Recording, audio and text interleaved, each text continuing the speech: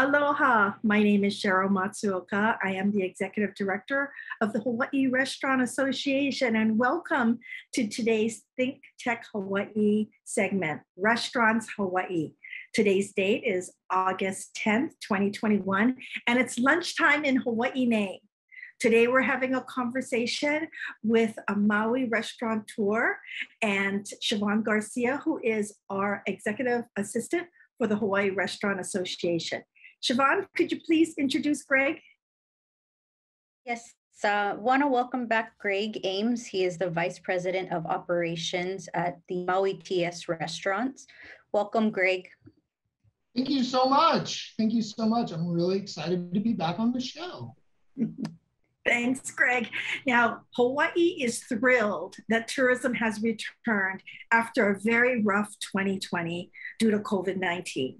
And to our visitors and local guests, restaurants really need your support. So please call and patronize your favorite restaurant, order a takeout or dine in. Even though we've seen business has increased in restaurants in the current weeks and months, restaurants are still in a very big financial deficit due to COVID. The state of Hawaii had no tourism in 2020. So today we will be Maui focused, and you will hear from our Maui restaurateur what they are doing to currently help our tourists and visitors get through the challenges as everybody's trying to figure out our new normal.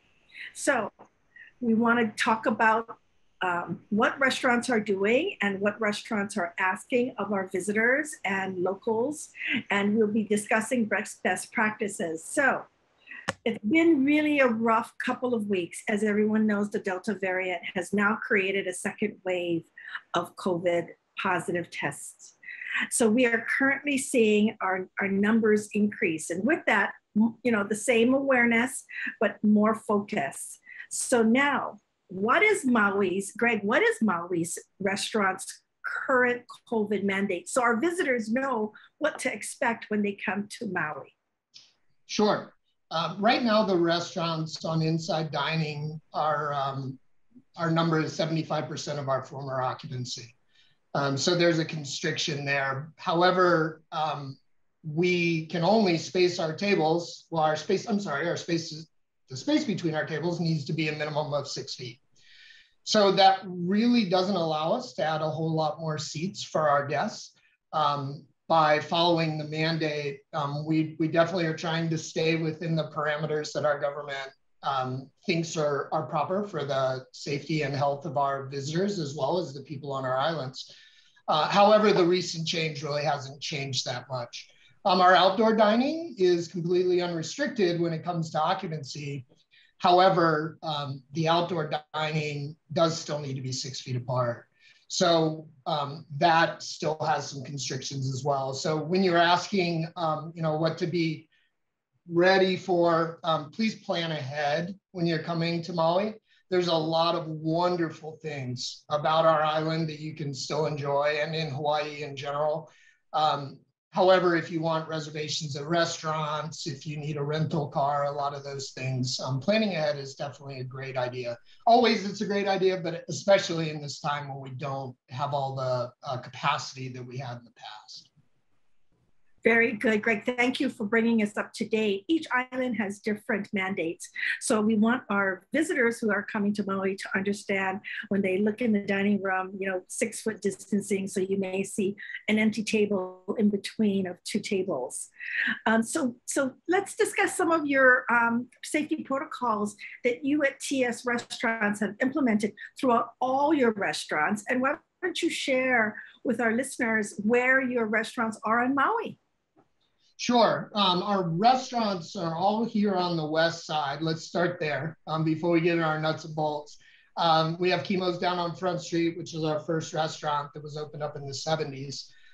We have Leilani's and the Hula Grill at Whalers Village. And then we have Duke's Beach House at Hanuakai Hotel, which is a little north of there. So we have 4 wonderful restaurants on the ocean, all within not so many miles, about 10-minute, 12-minute drive between the farthest 2. As far as protocols go, we identified that there was going to be a challenge when we reopened, back when we were frankly still shuttered. And our executive team, with some input of others, following CDC guidelines, we created a COVID playbook back, gosh, I think it was March, not of this year, but the prior year. So most of our restaurants were still shuttered at that point. And it's 16, 17 pages of documents of all the rules we were going to follow. And we took that upon ourselves with CDC guidance. And I'm really proud of what came out. We have a restaurant with a lodge attached to it up in Lake Tahoe that's called Sunnyside Resort and Lodge. So we needed to not only think about the restaurant front, but even on the lodging front, which gave us sort of an overview, umbrella perspective of it, which I think was helpful. So, the practicality part of it, obviously our employees are all wearing masks. Our guests need to wear masks until they're seated at their table. And then anytime they're walking through the restaurant to restrooms, we temperature check at the beginning of every single shift. So every single employee, if you see them in any of our restaurants, we know they're not running fevers, which is one of the major indicators of infection. We have a 0 tolerance policy of anybody coming in feeling at all under the weather. We just don't allow that to happen. So even if a manager notices that, even if the employee hasn't recognized, hey, I'm not feeling great today. If a manager sees somebody moving slowly, they're going to go up and talk to them and say, how are you feeling today? You okay? And then we'll send them home. We also have a really effective contact tracing plan in place. Our directors of HR, if we do ever have a positive case, which fortunately, here on Maui, they've been few and far between. We have a really good protocol in place where they will call any employee that possibly could have come in contact with them.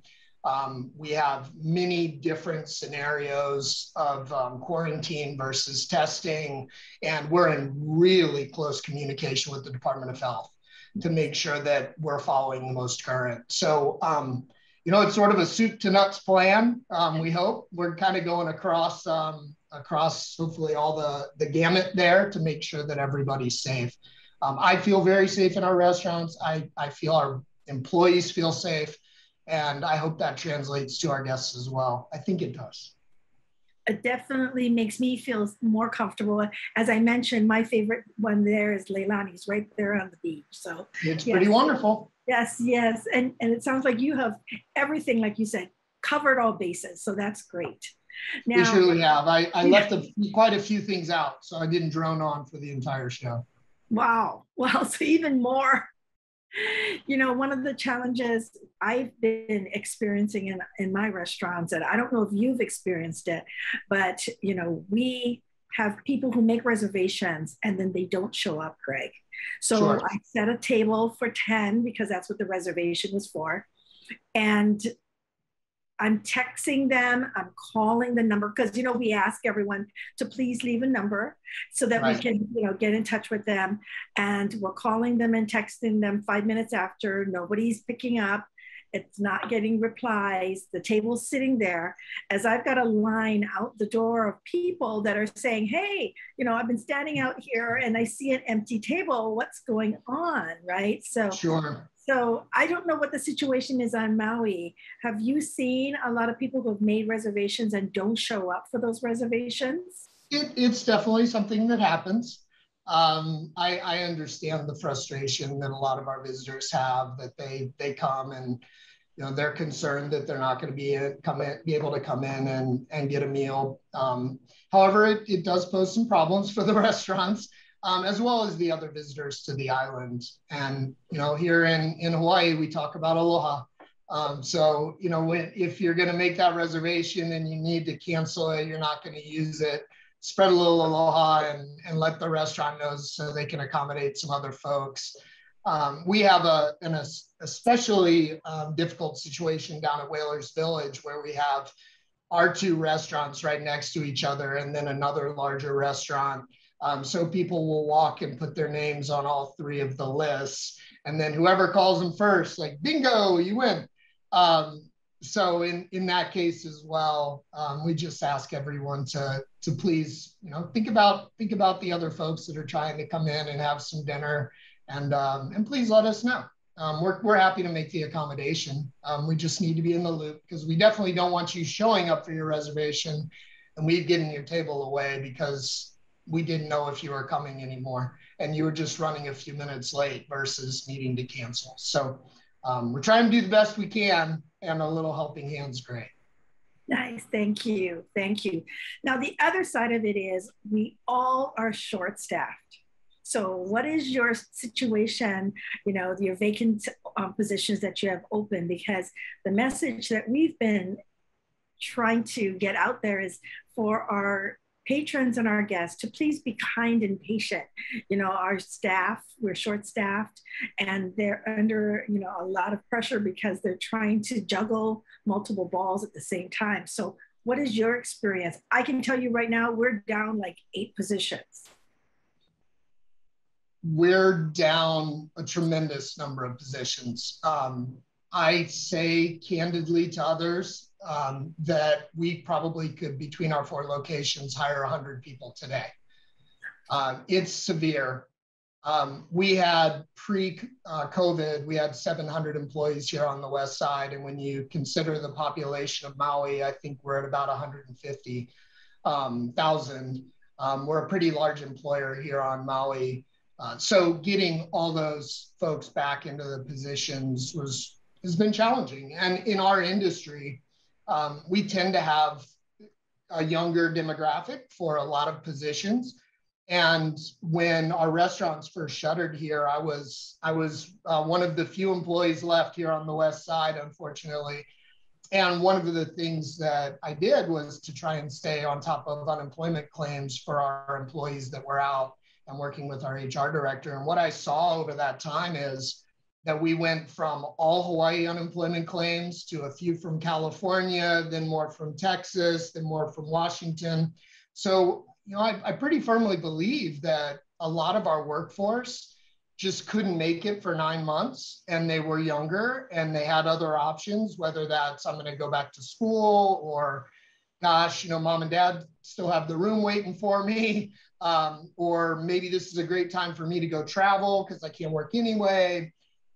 So I just feel that disruption has really impacted our ability to get back to full staffing levels.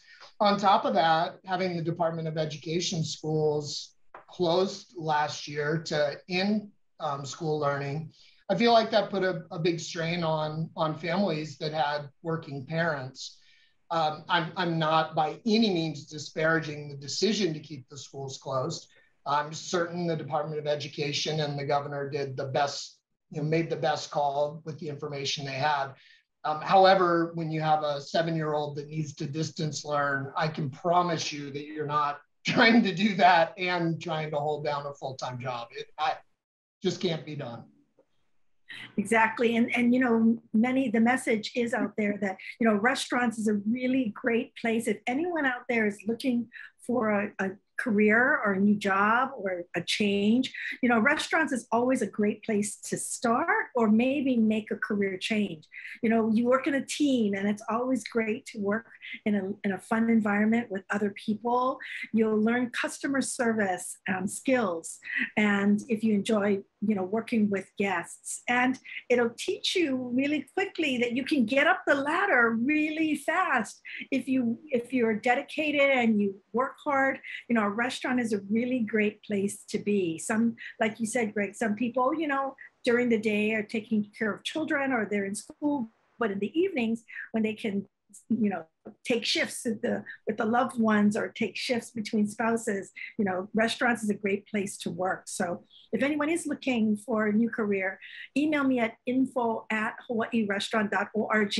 And if you're in Maui, I'll be shooting those emails over to Greg because he's got a few positions. Yay! Right, Greg? We have a couple slots to fill. Yeah, restaurants is a really fun place to work and people enjoy it. You work around people when they're having a good time, right? So if Absolutely. anyone out there looking for a career or a job, let us know. So now, Chivon, do you have any questions for Greg before I go on? Yeah, I think Greg and I have spoken before. There's a lot of first timers to Maui. There's also a lot of returning visitors. What would you say to those who are feeling a little discouraged with what they've experienced recently? What would you say to them to encourage them to come back? Right. At the beginning of this reopen, I saw it firsthand and I felt it. And I thought about the family that maybe saved up all their money to be able to take a once in a lifetime trip to Maui. And they saw that, I can get a decent deal. And boy, this was on my bucket list. And then they got here and their only dining options were not the ones they were looking for. And that is slowly changing. But back to what I said before, if you do plan ahead, you can still check those boxes. However, there's a lot more to Maui and to Hawaii than just restaurants and pools and those other things. We have some of the most beautiful vistas in the world. Our beaches are gorgeous. You look around, I'm very fortunate to have a little view of Molokai out here off my office window. There's a lot to do here. And I would just encourage them to focus on all the wonderful things they can do, and then plan as far ahead as they possibly can, and just bring their patients along with them if they can too, and know that the visitor industry in Hawaii wants them to be here, needs them to be here, and are grateful that they're here. And we are all trying our best to deliver on the brand promise that Hawaii has as a state, to be the state of aloha and welcoming. So that would be my advice. Very good advice. Nice. And Greg, I've had a few travel agents call and reach out to us, and I forwarded it to you because a lot of the travel agents, they don't know what the situation is over there on Maui. They visited Maui years ago, but they don't know currently. And so reservations, as the gal was trying to recommend where to make reservations and where is opened, which restaurants are shuttered, still closed, and because they don't know what's happening, as of today. Right, August 2021. So thank you so much for doing this today, because this has really been very informative for people who are heading this way. We anticipate our tourism numbers to keep increasing. And of course, Maui is a big island that has a lot of tourists going over there, and we welcome everyone to come back. So absolutely. Yes. So now COVID taught us a lot of lessons, right? And so we all had a few months when we're shuttered down, to think about, okay, what could we do to improve our businesses, and what kind of technology or systems can we do? Was there anything that you did over there on Maui to improve your dining experience, so that our viewers can hear some of the creative things that you've implemented, whether it's technology or processes? Sure. Quite a few. One of the things we began to focus upon more here in this last year is giving more options to our guests. So we've really ramped up our to-go and takeout program, which has been extremely well received. We looked at new packaging that holds our food better. We looked at items specifically to cater to folks that are looking for something to go, where they may not be eating it immediately out when it comes out of the kitchen, that holds well, when they travel back to their hotel or down to the beach.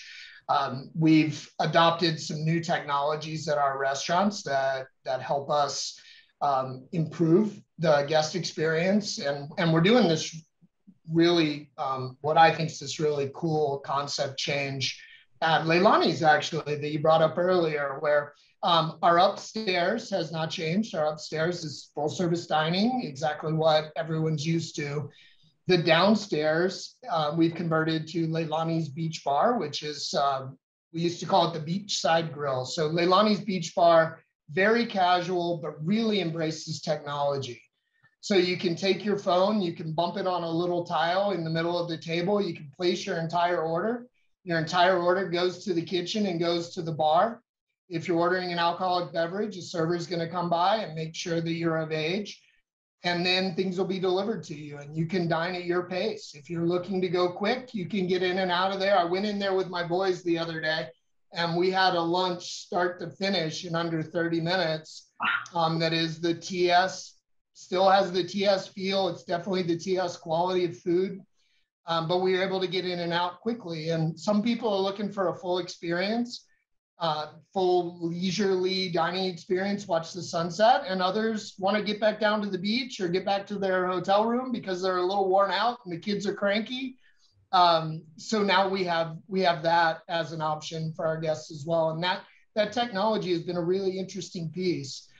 We've added up and go at all of our locations, which is a way to pay at your table. So you can easily, it's time for the check, let's go. We've learned a really interesting thing too about the spacing between our tables. We would like to have restrictions that are a little less restrictive in the table spacing, but we've decided that maybe things were a little too aggressive in the spacing in the past. And our intention when we come out of COVID is we're still going to maintain a decent space between our tables to make for a more gracious dining experience and easier access for our employees. So, technology lessons learned, guest experience lessons learned. It's been a difficult process, but definitely an enlightening process. And we're just going to keep plugging away at it. We've taken more risks and made more changes in this last year and a half than I think we probably have in the last 10 or 15 years. And we're better as a company because of the changes that we've made. Definitely would like for COVID never to have happened. However, I'm really proud of what our teams have done. Our managers, our general managers, our dishwashers, our bussers, what they've done to move our restaurants forward. I'm just really proud of their efforts. Well, I've heard, and yours seems like a very, top of the grade experience where you've taken COVID and looked at things where you can better your guest experience. And that is wonderful. So many people didn't take that time to look at it. So I'm so happy to hear that. It's the touchless experience. People are still very nervous about, transferring things. So a touchless experience is excellent. Chivon, do you have any other questions for Greg before we wrap up the show? No, I just wanted to, he obviously touched on the point, and that is there's so many options other than just dining in. So, for those people who want the experience, want to eat at the TS restaurants, there's so many other options that you can still experience the great, amazing food that they offer, and they really should take advantage. So, Greg, is there anything else you want to say about the TS experience or anything else that your company has implemented? We've got a few minutes before close. Sure. TS is a family-owned company. I don't know how much all of our viewers know about us. We have what we like to call TS super fans who definitely know all of our restaurants and have been to all. However, we are a restaurant company that's a family-owned company. The Tebow and Saxton families, TES, own the vast majority of our company. We were founded here in Hawaii. Our first restaurant, Kimo's, like I mentioned earlier, is on Front Street, opened and is still to this day doing such wonderful things with the space that we have allocated for us. We have restaurants on all the islands. We have the restaurants on 3 of our islands. We have 4 here on Maui. We have 2 on Oahu. We have 2 in Kauai. And then we have restaurants back on the mainland. We have 5 in California, including the Lodge and restaurant up in Lake Tahoe. So there are a lot of different places that all have really great sense of place. That's always been really near and dear to our heart as a restaurant company, and our founders identified that very quickly, is that our restaurants really need to fit into a community, not be forced into a community. And we always want to have locations where we would want to live. Our general managers and our employees are going to come from that community. We're going to support the nonprofits and other organizations that need us in those communities. We're going to be working with vendors that are going to be working really hard to deliver the best products within those communities. So that concept of sense of place and making sure that we're honoring that has always been very important to us. So it doesn't matter if you're at the Lodge on Lake Tahoe and the restaurant in Lake Tahoe called Sunnyside, or whether you're down here at Leilani's, which sounds like you're a fan of, Sheryl. Yes, But the sense of place is still going to be there. And what else that's overarching is that sort of TS magic that comes from our employees and putting all those elements together. We were talking the other day about when we look at how we run our company and the decisions we make, what would be the question you would ask yourself to validate whether that's a good decision, whether it's continuing an old practice or beginning a new one? And our 2 founders, they were Sandy Saxton and Rob Tebow, the Saxton, the T and the S. And what was decided was, would Rob and Sandy be smiling? And I really love that. Would our 2 founders be smiling when they saw what we were doing as a company, and were we upholding those values and traditions that are so important to our company, but also important to our communities and important to the state of Hawaii and to California as well. We're very fortunate to stand on the shoulders of giants over here in TS restaurants. Yeah, we're just a lucky bunch. But we're really, to finish, we're really excited the Travelers are back. We're really excited that we get to host them and share some experience. exactly. So in closing, Greg, thank you so much for being here today. It's been a pleasure again to see you. You know, you and I have only met virtually. One of these days we're going to meet face to face, right? One of these days. Yeah, one of these days. And to our visitors, we are so grateful that you have selected Hawaii as your vacation destination, whether it be Maui, Oahu, Kauai, or Hawaii Island. Restaurants will always continue to focus on creating a safe and memorable dining experience for all of you, our guests, with the Aloha spirit. So with that, thank you everyone for joining us today. We really appreciate it. Hello, everyone. Thank you, Sheryl. Thanks, Chivon.